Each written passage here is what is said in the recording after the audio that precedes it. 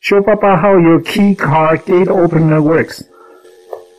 So this one is the mechanism here, and you need your key card to activate it.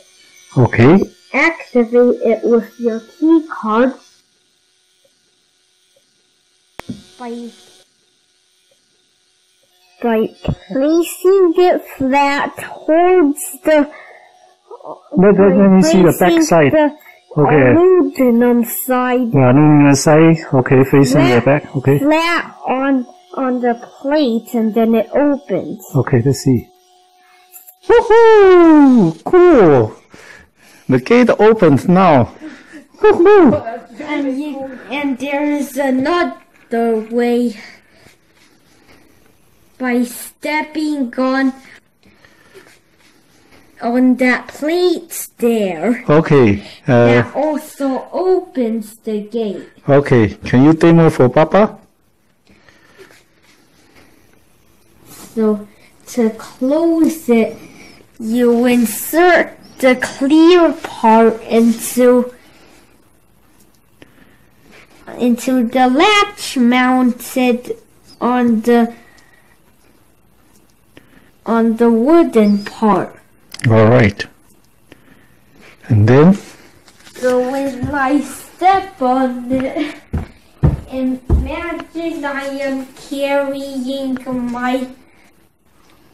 my basket down, and then I step on this plate.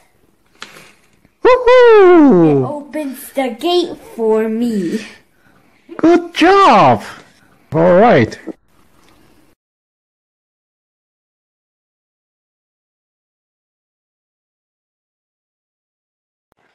Electronic Gate by Ivan Nerf.